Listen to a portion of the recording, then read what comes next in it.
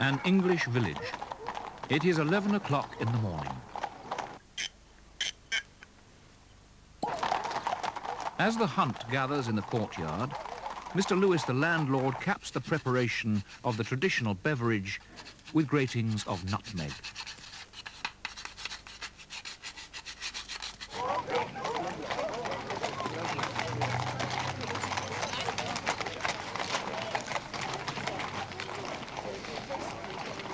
Good morning, sir. Very kind of you. Would you like to taste my punch? Here. Yes, I would indeed. I'd love to try it.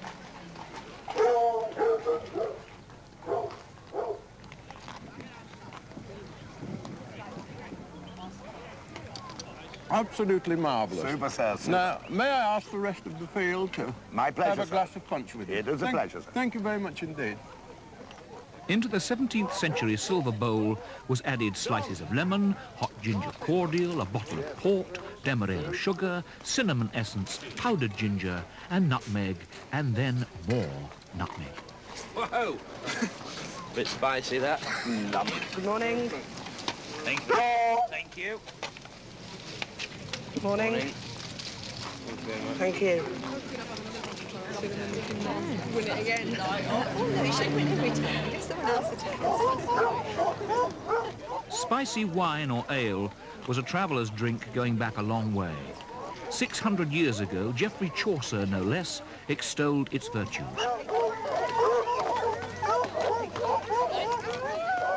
He wrote, "Green ginger plants and licorice pale, and cloves their sweetness offer, with nutmeg too to put in ale, no matter whether fresh or stale, or else to keep in coffer."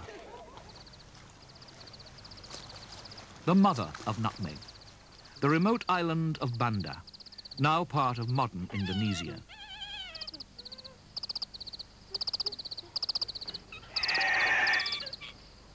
The first Europeans to come searching for the spice were the Portuguese. Then came the Dutch, who left these colonial artifacts. Banda became the first acquisition in what was to be a great Dutch empire. In 1621, when the islanders revolted, the Dutch killed or exiled the lot. They destroyed a whole people to gain a world monopoly in nutmeg.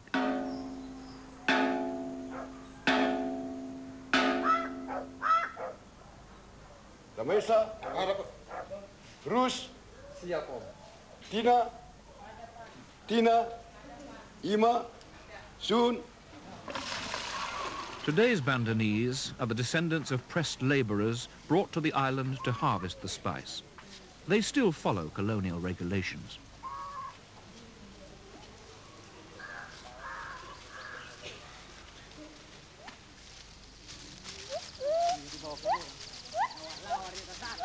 Harvesting methods have remained unchanged since before the arrival of the Europeans.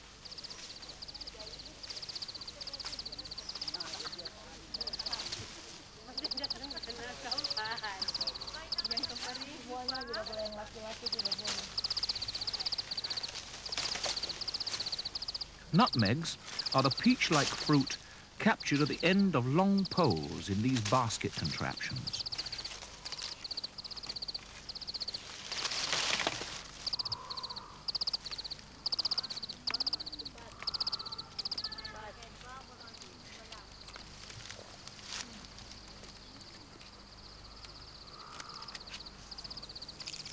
When the fruit's fleshy outer layer is cut away, the crimson aril, or seed cover, is revealed. The outer flesh is sometimes saved to make jellies or sweets, but here it is discarded. The nutmeg is one of nature's most impressive packaging jobs.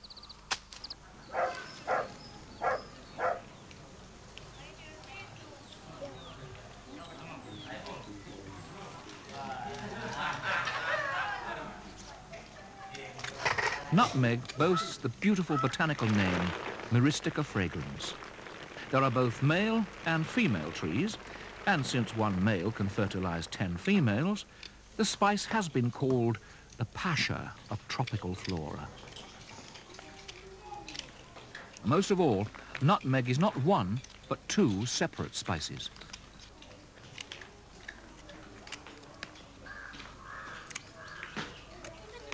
The crimson arils are removed from the nuts and collected in separate piles.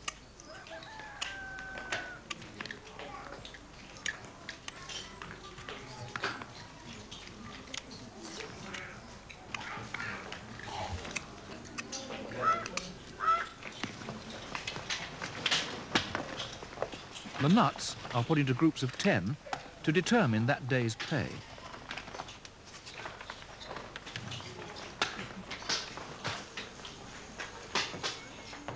The arils are taken out and dried in the sun for only 2 or 3 hours.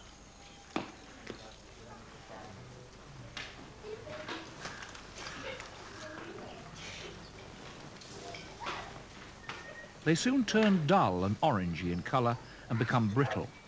These are blades of the somewhat exotic spice, mace.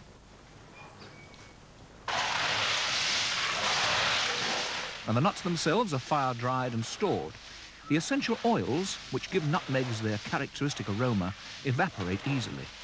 But so long as the nuts remain in their shells, they can be stored without loss of potency.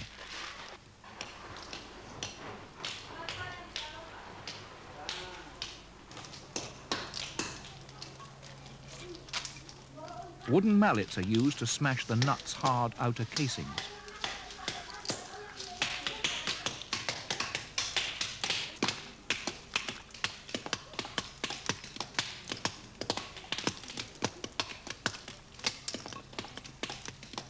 Inside, of course, familiar to all and ready to use, are the nutmegs of commerce.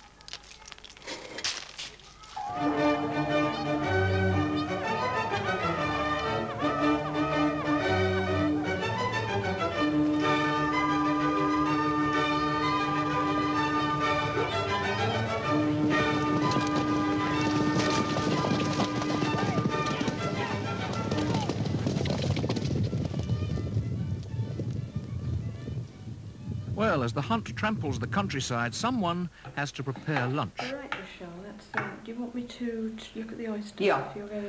Why don't you do that, and I'll get the paste, the flour done. This is the start of a traditional British repast. Once, these oysters were the food of the poor and available everywhere in the land. Today, their purchase somewhat lightens the pocket. Flour and pepper are other ingredients for a steak, kidney and oyster pie. Grated nutmeg is the seasoning.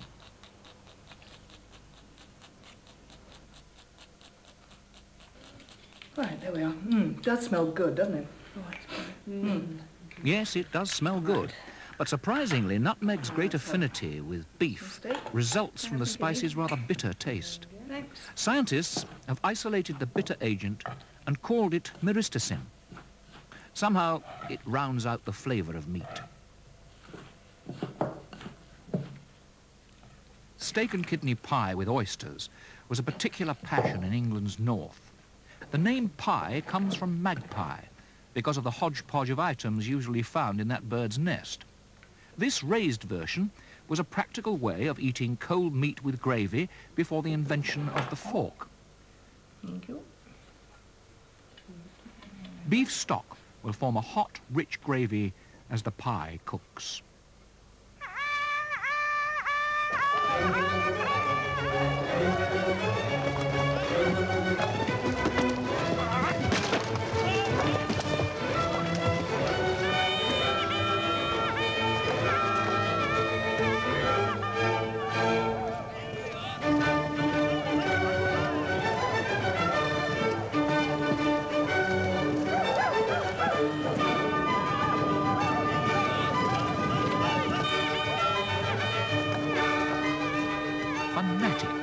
Some of the English are fanatics about hunting, but all of the English are fanatics about puddings.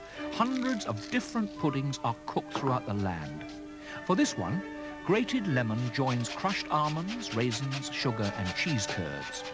The lemon is for bitterness. Like nutmeg, the lemon was a mark of civility. An 18th century churchman wrote, "My living in Yorkshire was so far out of the way that it was actually 12 miles from a lemon." Now, of course, the nutmeg. What a versatile spice. It enhances both savoury and sweet dishes. Until a few centuries ago, sweet, sour and savoury were cooked all together in the same pot. Nutmeg, along with cinnamon, is a spice which binds diverse tastes into a coherent whole.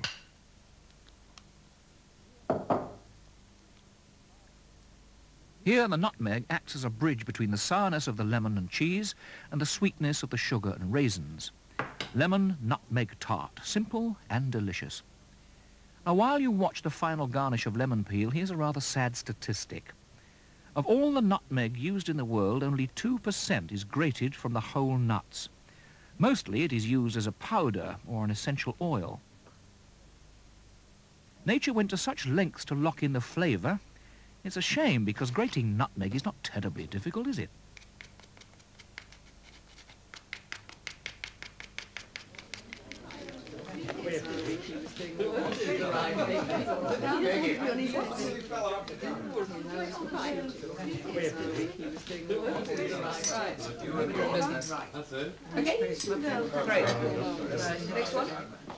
In 1877, the food journalist Kettner wrote, "There was scarcely a dish in the olden time which was not flavoured with nutmeg. It has been so ridiculed, we have now gone to the other extreme, and it is rarely, if ever, used except for sweet dishes." Gosh, this is a delicious pie. Have that. No doubt it has already recovered some of its lost favour. No, I'll leave it there. I think it's what Put a drop of that When nutmeg was popular, there was a danger which led both to its abandonment and abuse. People believed that nutmeg caused miscarriages. And you know, some people even believe that today. The main street of every French town offers a charcuterie. Here in Meximieux, near Lyon, it's charcuterie mazola. The word derives from the Old French char and cuit, meaning cooked meat. Pork is preferred, and no part of the pig is ignored. Nutmeg is the charcuterie spice. Used on its own, or more often as part of the quatre épices mixture with cloves, cinnamon and pepper, it is in everything. Pâtés, terrines, galantines and sausages. The French, who do know about food, feel no compunction at using the charcuterie as a takeaway. But then this is not fast food. No ingredients are compromised or corners cut. Just admire this pâté en croûte. Alors vous découpez en pointe comme ça. Hein? Oui, d'accord. Une grosse tranche, voilà. Une tranche. Avec ceci, madame. Chez moi. Oui, pour vous. Voilà. Et ça sera tout.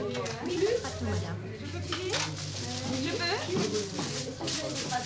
Je peux faire mon paquet? Je fais un paquet? Attendez, je vais vous le faire.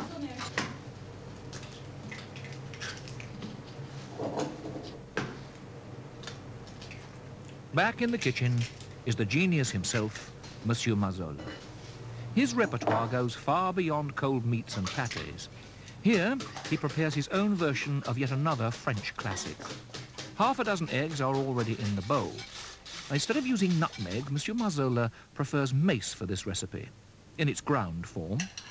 Some chefs feel that mace is the more refined of the spices and better complements delicate ingredients like this rich, fresh cream. You will, of course, remember that nutmeg and mace come from the same fruit. Well, once, under the old Dutch colonial regime, the price of mace in Amsterdam was double that of nutmeg. And the story goes, according to Monsieur Mazola, that an eager Dutch bureaucrat sent an order to the colonies to grow less nutmeg and more mace.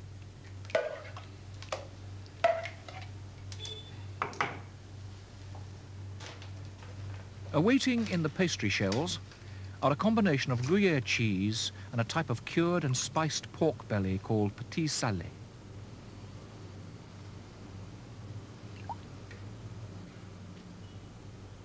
These tarts will be baked for just over 20 minutes. The oven must not be too hot or they will curdle. When the custard is set and the top brown, they will be quiche. But they will not be sold in the shop. They will be enjoyed elsewhere, along with a dazzling display of culinary delicacies already prepared.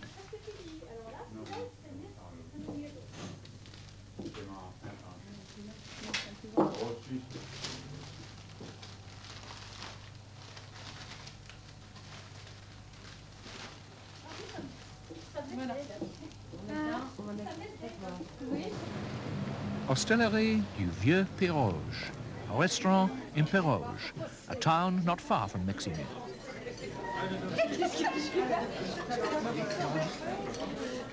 Bon, tu vois, je vais d'abord délayer ma farine dans le beurre fondu. Le patron, Monsieur Thibault, relies upon Monsieur Mazola for the courses before the main one. This frees Monsieur Thibault to concentrate on his own fine sauces. Maintenant, tu peux me mettre du lait. Pas trop vite. Oui.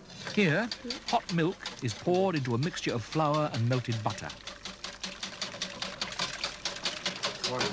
Alors, tu vois, elle ne catonne pas, elle est bien limpide, alors je vais la parfumer avec la noix muscade que je vais râper.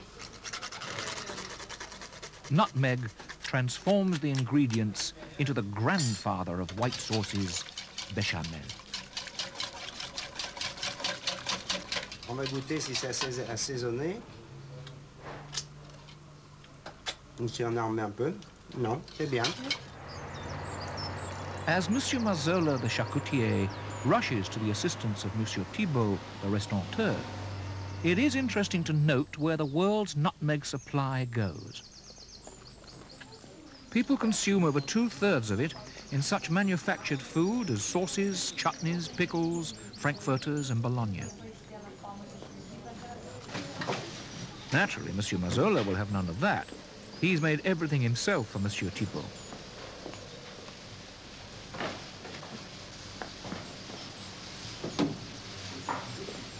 Of course, the true beneficiaries of this uniquely French division of labour are sitting right here.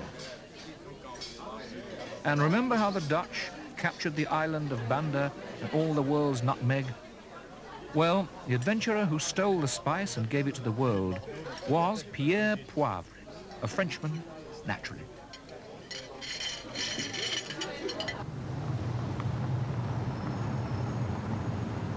And 5 and 10, 15 and 20, 5 and 30, 5 and 40, 5 and 50, 5. 155 at the table now. Selms. Here in London, at the famous auctioneer's Sotheby's, is a rather unusual event. In times past, nutmegs were precious, but here is a case of the box outrunning the boxed. A sale of antique nutmeg graters. At 190, 210, 220, at £220. Selling. Corsico. Lot 160, £300 is bid for this grater at 300, and 20, 340, 360, 380, 420, 450, 480. It is yours at £480, 500 now. Against you, madam, 520, 550, 580. Ladies bid at £580. 580, 620. £620. Ladies bid, selling.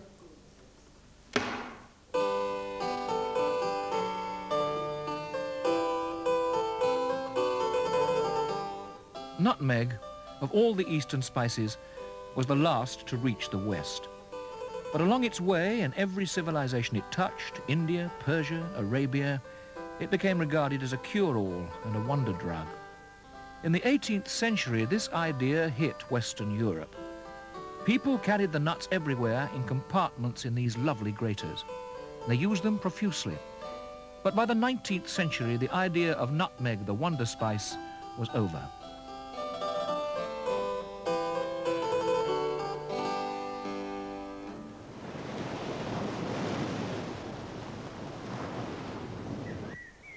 On the island of Jamaica, nutmeg grows almost wild. But the spice has only been known in the West Indies for just over 100 years. That is when it first arrived on the neighbouring island of Grenada, now called the Nutmeg Isle. And shortly thereafter, the British brought it here to Jamaica.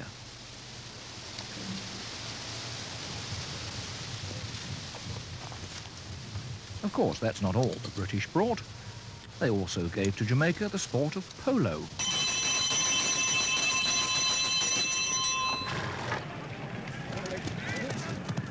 This game is likely the oldest in the world. It was played by the various peoples of Central Asia from Mongolia to Persia. And it is a fact of absolutely no significance at all that the Persian emperors, who were masters of the sport, assumed for themselves the title the Son of Glory and the Nutmeg of Delight.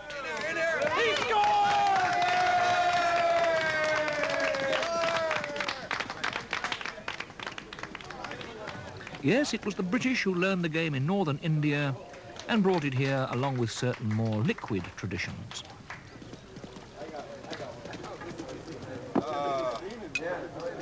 Good. You're not in the next. Then 4 greens. A polo match consists of 8 chukkers of 7.5 minutes each. There are intervals of 3 minutes between chukkers and 5 minutes at half-time. Now, only I and the mathematical geniuses amongst you know that this adds up to 1 hour and 23 minutes. Mr. Edgar began preparing his punch at the start of the match to be completed at the end.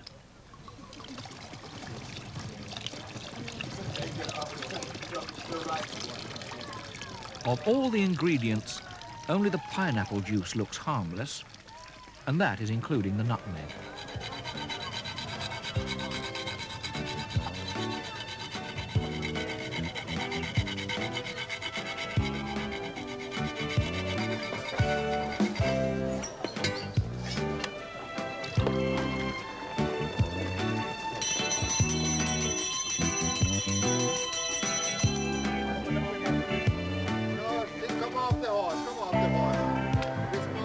Nutmeg's chemical myristicin, if taken in massive doses, has been known to be the cause of hallucinations. Ah, but rest assured, if there are any such effects from this punch, it will not be on account of nutmeg.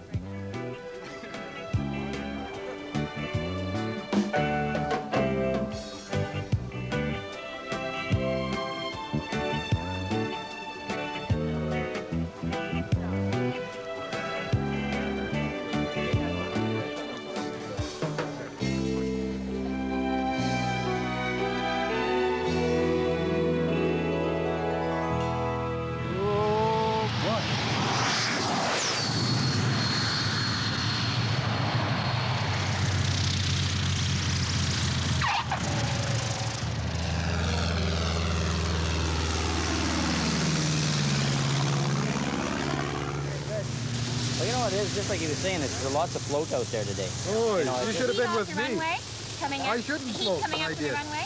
Yeah. This, believe it or not, is a fly-in breakfast at the town of Kamloops in the Canadian Rockies.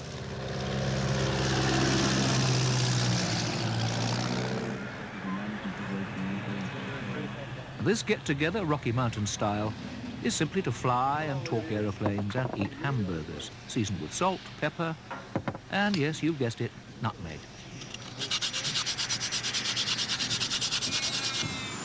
And just one final word. The great French gastronome Kononsky once said about nutmeg, anyone who has tasted this spice no longer desires others, just as anyone who has made love with a Chinese woman no longer desires to make love with another woman. Nutmeg, you have come a long way from Banda.